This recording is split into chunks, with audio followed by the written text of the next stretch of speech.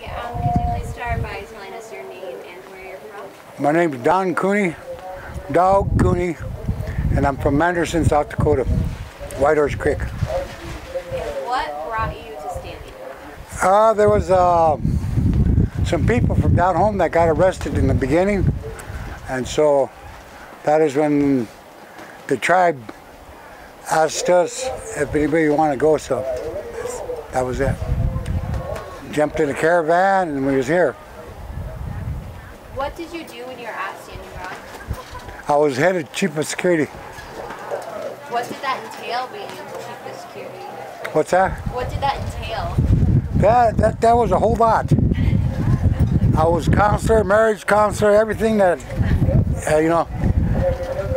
beyond security, but it was everything. You had to deal with everything, Had to deal with drugs, people trying to bring drugs in, but I put a halt to that. Some did get in, but the majority of it was good. But I told them in the first place, before you come across that river, leave all your bad baggage over there, whatever it may be. If you come with your woman, you guys have problems, put your problems over there, because it's like you coming into a new world. So you have to like it was like to me, you were reborn. So all that bad shit that you brought with you, please leave it on the other side of the river, because it's a sacred camp, which was very beautiful, a lot of power. And a lot of those that couldn't see that, then I had to be the one to, you see that road over there? You can get back on and go home and think about it. What's really going on here? What are you really here for? This ain't no party. A lot of people thought like, this is a Woodstock 3. This is no Woodstock 3. It was even Woodstock 2. So do you mind just telling us about your experience at Standing Rock? Some of the most vivid memories, or what was the atmosphere like? One of my best visit memories was the Longhouse, and when they turned these golden eagle, a bald eagle loose. They had a big ceremony there, but these two eagles, they got wounded, so they nursed them back to health, and they brought them over there, and they turned them loose, and they went way up, and they come back around and flew back towards the river, because that's their territory anyway, the rivers. That was very, very interesting there. And then on the other side, of the other hand, some guy stole a car and come flying through camp. Could have killed somebody, could have killed some kids, could have been anybody. But luckily he hit a post or something. But I think Dapo set him up, because you don't just go to a car lot and get a brand new fire red Camaro, Because I went to a few of them and they'll go with you, So I think they set him up. That was one bad incident there. Was that the worst incident you had that you witnessed, the car being stolen? No, another one was a bus coming from, what's his name? Spirit, the other camp over there? Sacred Stone. Yeah. So anyway, they was having a concert over up at the north up there, the first gate there. So I just went up there, my four-wheeler, check it out, everything was cool, and they was all having a good time. Native rapping, so that was good. But anyway, on my way back, I come into where the security's at, and there's a big old bus. And they went straight on through, so I told that security, I said, hey, why don't you let that bus go through? You don't know what's on there, So anyway, I pulled him over, and here, man, his eyes were lit. And I know, he was a meth head. So anyway, I told him, could you pull this bus over down below down there? So I pulled up behind him, I look in the mirror like that at him. He's all nervous and everything. So I was kind of scared to go. I don't know what he's going to do anything. So anyway, I got up, walked up there, and I looked at him here, he was just sweating away. And I knew he was on meth. There was a whole meth family, kids and all. But anyway, behind them, remember how the bus driver see this? All of a sudden, this little old lady, she said, that's my son. And Mom, she's a grandma meth head. So I said, no, you guys got to get out of here. You're not staying here. That one there. You said that you have a lot of issues with people trying to take drugs in, and we've been doing some interviews, and we've heard that people who weren't Lakota or weren't Native American weren't very familiar with some of the customs and kind of disrespectful. So were there like certain groups of people that you had more issues with as security, or? A lot of the people I had issues with, and I'm so sorry to say this, was the Standing Rock people themselves. Because they would say, well, this is my land, you know. We're home papa, you know, go back to your old land. Hey, that ain't what this is all about, you know. We come here to stand in unity as the people of the nation of the world. Not just the United States of America, but of all countries.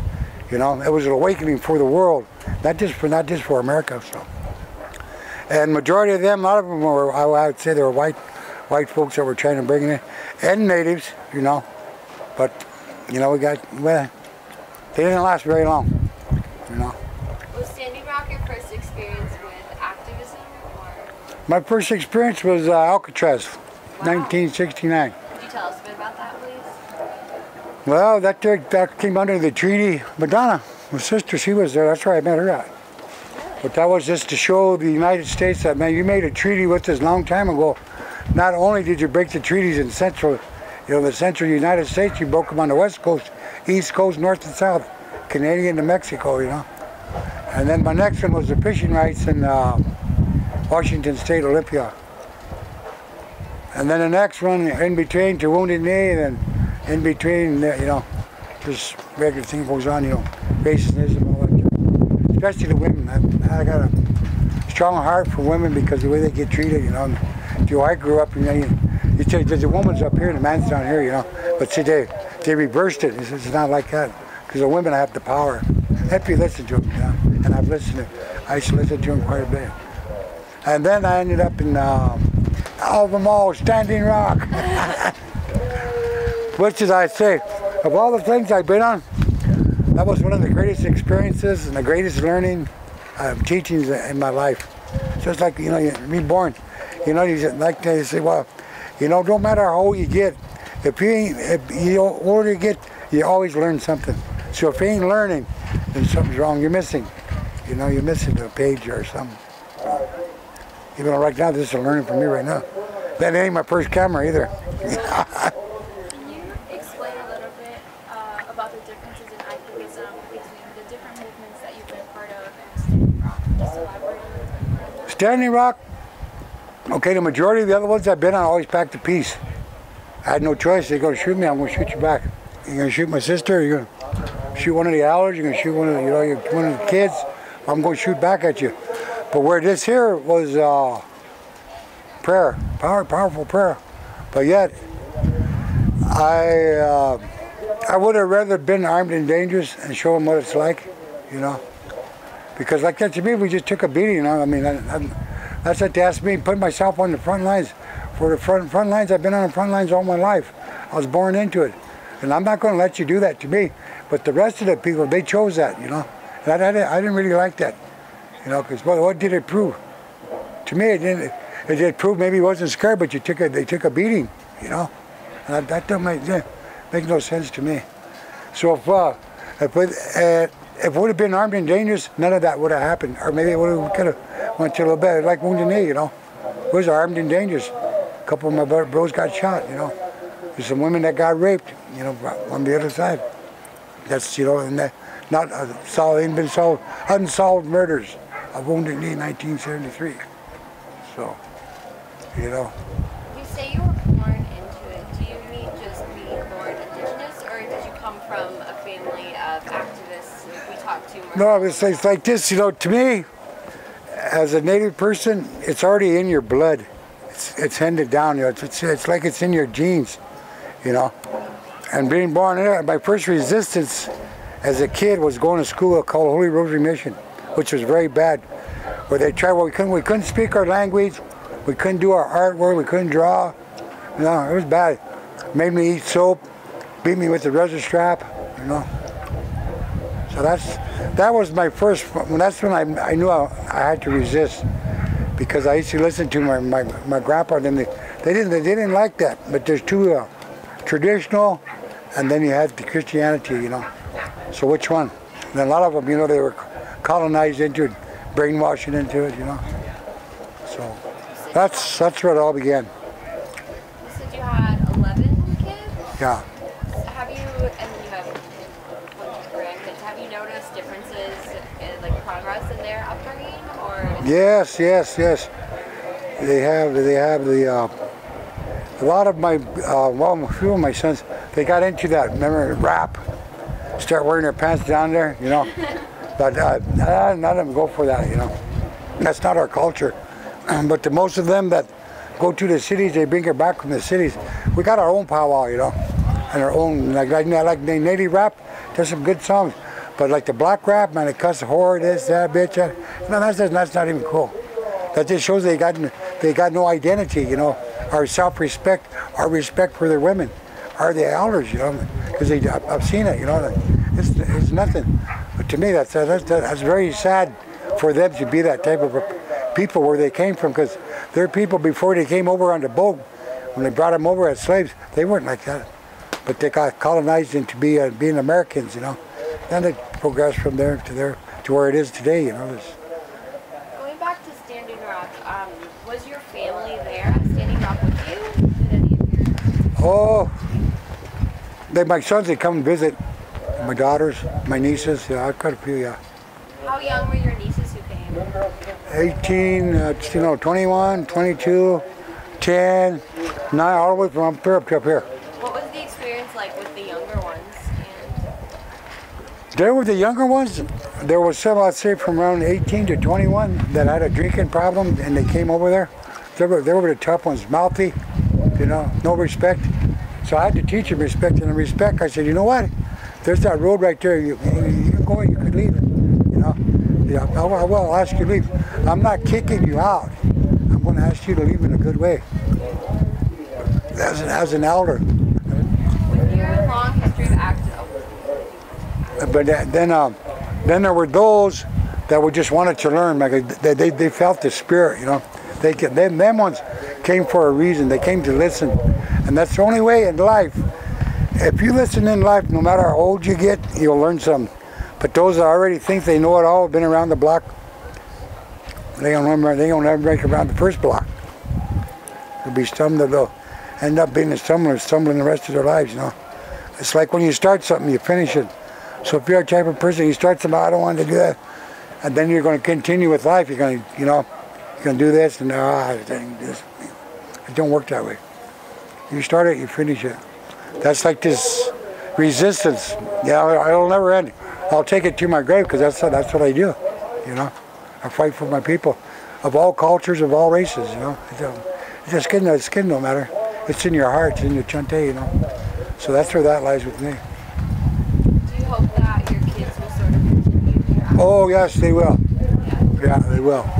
Because this here, right here, what you're doing right now, to listen to me talk, listen to Grandpa talk, you listen good now. How will you continue to instill that activism and that passion to keep resisting? Okay, I live usually rapid. There's a lot of, we have a, which is very racist, and they say they ain't. Come on now, tell the truth. Because there's an incident of a lady that went up there for surgery, and she died. And a while back, a few years ago, some guy from here, matter of fact, Vernon Travisy, went in for surgery, blind guy, and while he was knocked out, they took with those surgical knife and cut into him, KKK. So anyway, we come up here and we had all the court and that there, and his wife, he's married to some white woman from California. She talked him out of it to settle out of court, which then completely just dropped the charges. So that was sad. After all the work we did, you know. That's what I done like that, you know, over killings on the res, you know, or women getting beat up, their men beating them up, over meth and alcohol, you know. That's what I do. I stand up against that, especially for the women. You know, you don't beat on no woman, you know. If you beat on a woman, I'm going to get together and we're going to see that you don't beat on a woman again, you know. Something to got them, you know. Just like that, everyday things, you know. Just everyday life that's on the negative side, and that police brutality, you know, racism, that you do. That's an everyday thing, so, you know, and that's everyday, that's what I do to prevent it, you know. Going back to Standing Rock, what were the dates that you were there? Huh? From what time to what time were you? I was from there, I think, the 3rd week in July until about the 2nd week in January. because I almost froze. I'm still thawing out. So you were on the front lines. I was on mostly roving patrol because I was head of security. But I used to go up to the front lines all the time. I had to, because I had to haul people out, you know. Just tell us more about that. What were your experiences? The first one that I really experienced is when they said to stick the dog on us, the dogs. And we pushed them way back there. But by that time, man, they done mace. I don't know how many they missed, but I'd put them on that four-wheeler, bring them back, bring water in. And there's a bridge, I could just see them right there, and they all DAPO security. Not the sheriffs, not the cops, DAPO's own redneck racist people. And this woman, she's a DAPO security. After that, when I pulled in, I said, well, you can't be doing that. I said, hey, you guys got to back down now, man. You're instigating this. She said, if we don't get the fuck out of here, she said, I'll stick this fucking dog on you. And she went like that. And I said, good thing something, they would probably jump in and bit me here. Or bit my face. And by the time I looked this way, that's from one of my buddies, he was here. They bit him on the face. And like they said, there was a fire down by the bridge. There was no fire down there. But what they did, like Hitler did to the Germans, is what they tried to do us, and it was cold. So what they do, they sprayed them with the cannons. And I brought some of them out of there. Soaking wet, remind you. That's what they did. They said there was no fire. Because there's some pictures you can see directly from here to that tire. Right there, a little further. That's how powerful those are. And they're not spraying, they're just spraying it right into the people, you know, big time. But that's their cover, that's what the sheriff lies. You know? What was it like to be experiencing that and know what was happening and the severity of it, and then seeing the media not quite do any justice to the scenario, and at times even? That's when I really honestly, I always figured there's going to be one of them did pull the rifle and a pistol, but they talked him out of it. But if he would have come flying through the crowd there by the bridge, imagine how many people, or unless he turned loose with that semi-automatic AR-15, how many people would he shot? You know, that was their intentions. When they're born into it. You have to realize they come from Custer's. Those people up there come from that's Custer's generation. So a generation, let's terminate the Indian. That's them. And that's exactly what they were doing, you know. Because they're the only thing that they ain't got nothing to the hell they don't. It's just written all over the pages, you know. Yeah, you know. So. You said that you had learned from some of the greatest in terms of activism. Could you elaborate on that? Is there anyone in particular that was kind of a big mentor to you? Well, who's a big mentor? One of my brothers named Webster Poor Bear, Wallace Blackhawk, Leonard Crow Dog. There's quite a few. Angel Martinez. Some people brought bros from Alcatraz, from all over, you know, that I grew up with, you know. What were they like? What was it like having those mentors? I listened. I listened. You could tell. Learned well. But, no. Then I called all the own cheese, grandma and that. Hey, and this guy here, right here. He's one of my good cold house too. He's a warrior. But when of all my experiences, it's always been from the women, a lot of my women, that, you know, you're sitting there, you're talking, you listen to them, and that is what has given me the strength to stand strong, and, you know, and don't disrupt them when they're saying something. Because remember, a lot of people get you where we came from. We come from the first water. Who carries that water? The women. You're in that water. See, that's the first sacredness. That's, you know, that's life. But on the other hand, up there, they don't. On the other side, a lot of the cultures, they don't understand that. You know, it's like it's just boring. You know, hey, that's the most powerful thing in the world for a woman. You know, so you treat her. She is the totem pole. You know. So So don't let men treat you bad, or get a hold of me, and they'll never treat you bad again. You know, you have to. Police didn't acknowledge that. Women, how sacred it is. But we've heard from a couple of people who we interviewed, the women were very strong, despite all that was happening. You talk a lot about, like, you seem very passionate about, like, women's rights, and you're very outspoken against police brutality. Are there other social justice movements that you've ever participated in as an activist or as an ally? Is that what?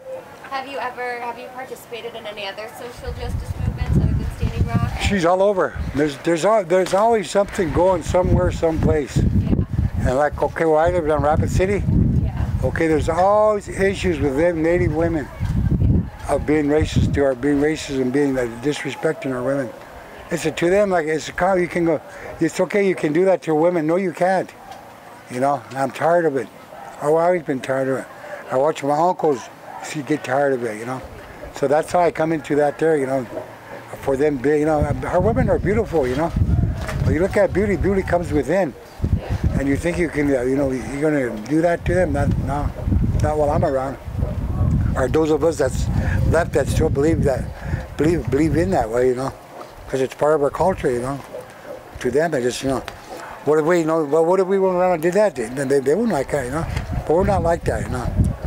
I would never put myself in that category or in comparison, you know, to do that. Even white women, I'm not prejudiced, you know.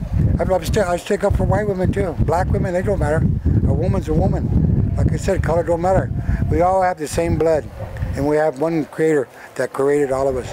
He didn't say this one, all of you together within that circle, and that circle's that like there, right there, in the circle of the universe, and the circle of the fire. And that's the way it is. Going back to Standing Rock, you said you were there from July till January. Yeah. And people have talked about the shift in the energy and the Yeah, towards the well, it's when it got cold, and let's have 66. And that, you know, they asked us in a good way because they didn't want us to get pneumonia and all that. And you know, we didn't have very, you know, shelter from the storm, the blizzards. So then after around that time, then security, they got to where the self appointees, these younger ones, they wanted to get radical, and that started happening. So. And then they took down the long tent where that was spiritual tent. But then after that, it kind of just. I mean, the spirit was there, but the unity, it was coming. Who's this camp, this camp, and you could see everything splitting up, and that's when the spirit. You know, it wasn't as spiritual as it was in the beginning. In the beginning, it was so powerful, it was so beautiful, but towards the end, there it got ugly. I mean. Because they lost their spirit, you know. And the ones that lost their spirit is probably the ones that did. If you come there for learning, you come there was a blessing. And those that did, you know, wanted to instigate and cause trouble, and that's what it all was at. Then this guy over here too. Documentary. Go sign that. Tell the story, true story. Sign that deal over there. Tell the true story. She every time we sign up to and I got more charges put on me. But anyway, yeah, it got bad in the end there. No respect. I began to see the young disrespecting the elders. Don't want to listen. Then they had their own little groups. But you know, when you meet, you bring that circle together. You know, but you know, after that it was. So I had it out. My tent froze up. I got sick, and since I might as well just go because it's over. You know.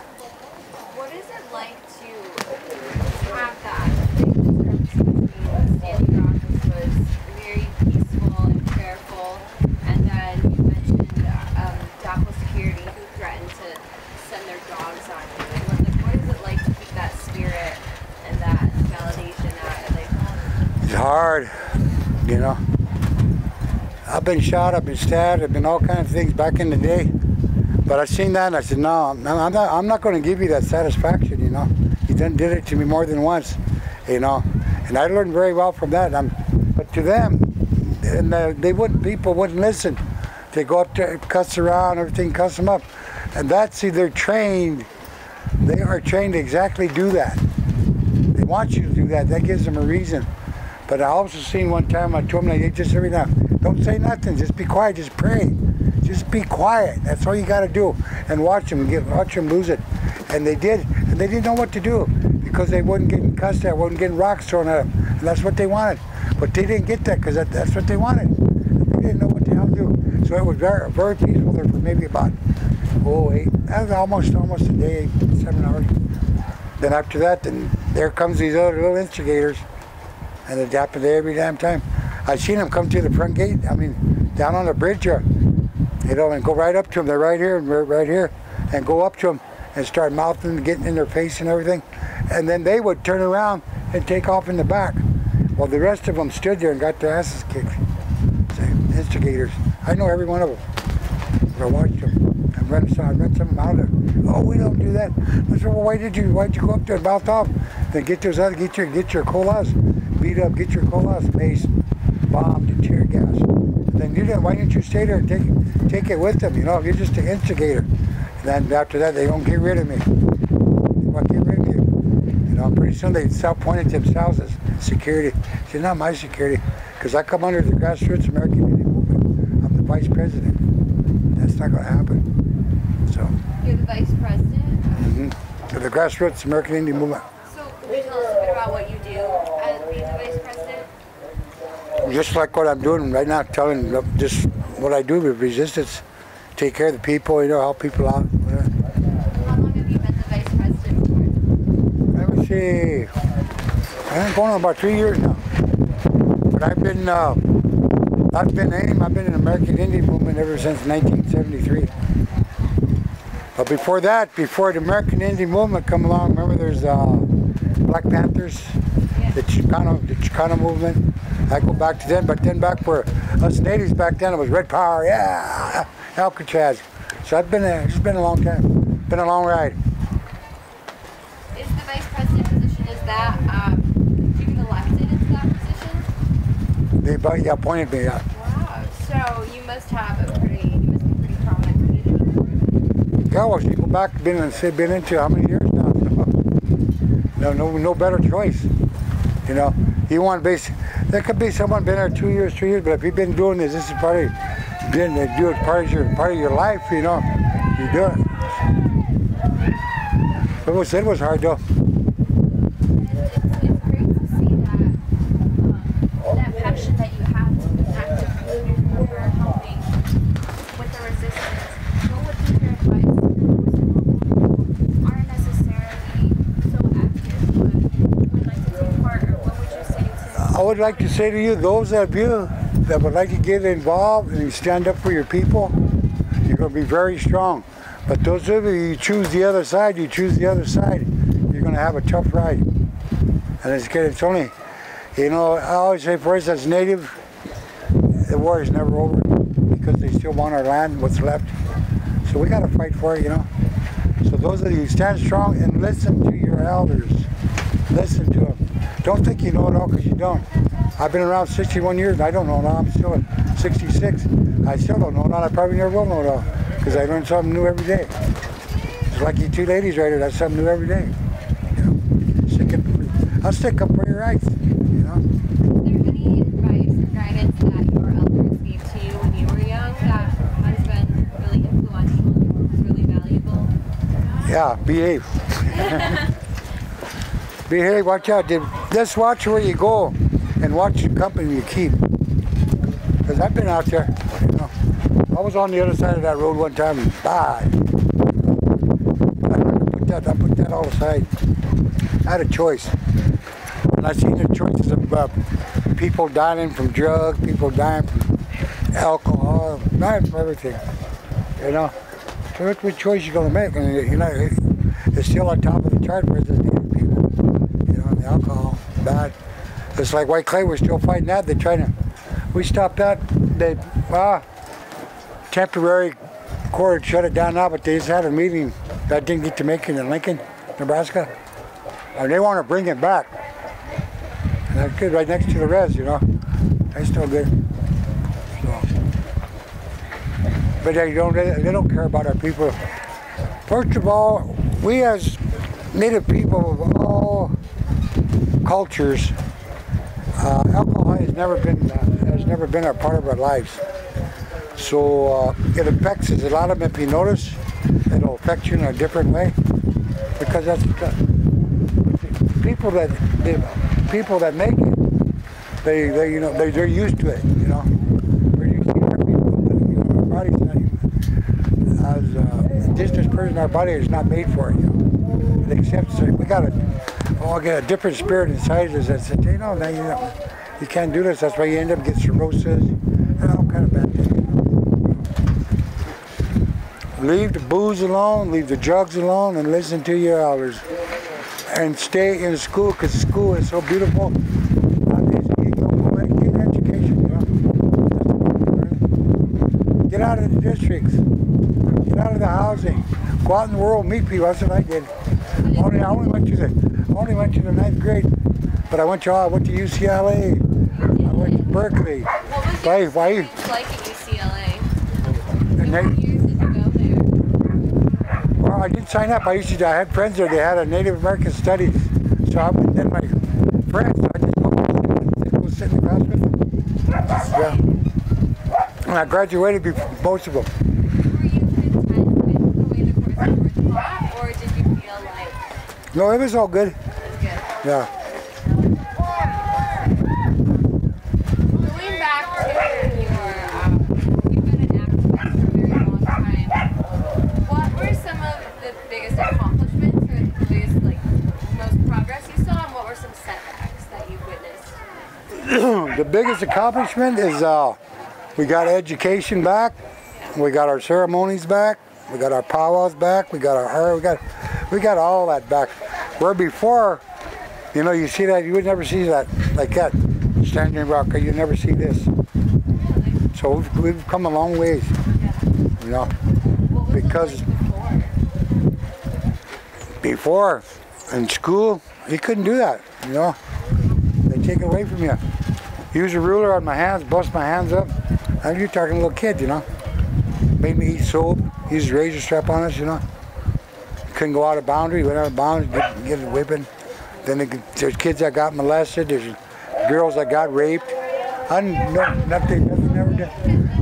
They were never the priests, and they have to have this day had never been brought to justice for the charges, for the crimes they committed upon my people and all my sisters, and you know.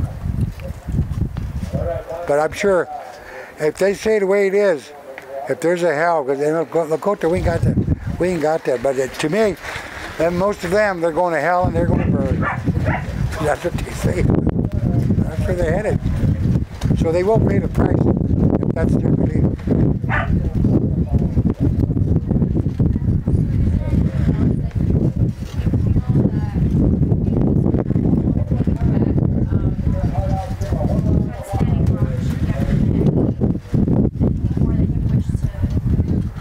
I would like to see the people of all reservations, people of all nationalities, to sit down and think and talk about a unity. Unity, not just of Standing Rock, not just of the United States of America, not just of Pine Ridge, not just of Navajo, the unity of the world. That's what it has to be. There has to be that one greatest prayer, and that greatest prayer comes from the universe. So all those prayers, all that power, that's where it has to go. You know, the more prayers, the more powerful. So if you do that, we all do that. That's what it's got to be. So I know people, you know, even my own, they didn't know how to pray because that was taken away from them, and then you don't know how to pray. You know, you got to. Yeah, I was like that. I didn't know what the hell the deal was until I found myself, found my spirit. Then I tried to learn how to pray again. But they used to force it upon us, you know, and make you go to church, make you kneel down, No wonder I got bad knees. They did. Just make us deal. Put a broom. You figure I'm a fifth grader, and on a hardwood floor, make you kneel there, put a broom on your arm right here like that, until you fell, and then then they make you go to bed. But they make damn sure that that was torture. And these are people that believe in the Bible. They believe in God. They believe in Jesus. See, that's. You spoke about how going to Standing Rock was like being reborn. Do you think that it helps some people find prayer again? Oh yeah, so that's one of the most beautiful things, because I've seen women, a lot of women, that were drunks, and thank me for coming there and being security and sitting there. Because I used to visit there. The women come see me visit. Usually women go visit the women. I'll visit with them. I share their pain, And there's a lot of them, they quit. I'm not so proud of them. And until this day, I've been those that, when they're there, someone's been a year now, sober. Wow. Family, they're doing good. And then on the other hand, those that didn't really pay attention, they're where they was before they came across the river, That's, I look at the ones, I'll pray for the ones that didn't.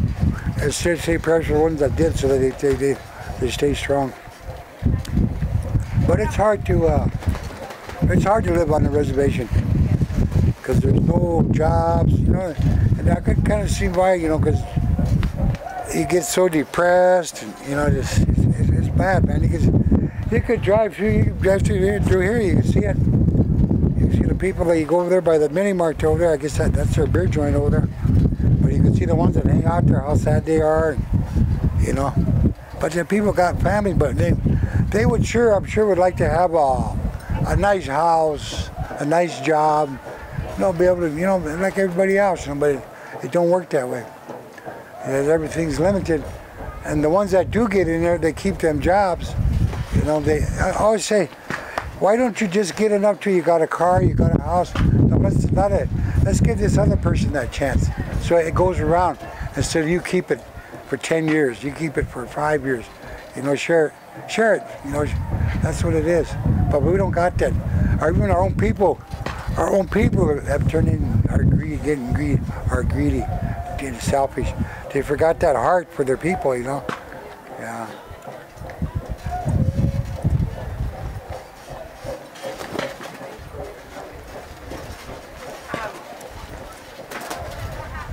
My mom used to say, if you forgot what you was going to say, it must have been a lie, or you're just going to be living. Do your kids and grandkids live on the reservation with you, or do they live in the cities? Because I know you referenced. Yeah. Got one lives in Alaska. I got one that just moved to right. He was living down in Pine Ridge. I got 2 down there now. Yeah, most of them live on the res. What, the wind blow it over? Everything, yes. Oh, okay, thank you. Do you have hopes for your grandkids who are living on the reservation? Like, what do you hope the future holds for them? Is that they stay in school and be good at what you be good at. Because I got a couple of my granddaughters, and they're just doing great. One, she's all around athlete. She gets involved in everything. I'm so proud of her. And I got one that he got to go to Australia to basketball down under in Hawaii. But we had to hustle for it. $6,000, But see, there's other parents that they got that. I never been a quitter, and it's probably this. They probably not to do it because I never did get in my time, my. See, we never did have that chance. And now that we got it as a parent, I could give that to them, And I just, he's going to school, Rapid. Yeah, so he's doing good. The other ones, they're both graduated. My daughter, I had one daughter that she's going to treatment, and I'm glad she is. But if she wasn't going to go, me and your sister sending you off, and I'll sign the papers. You wouldn't do that, Dad, would you? And I said, the hell I won't. You're going to be mad at me, but you'll get over it. Because you know what, my girl? I said, I love you, and I don't want to bury you. That's exactly. So she thought about that pretty damn hard, man.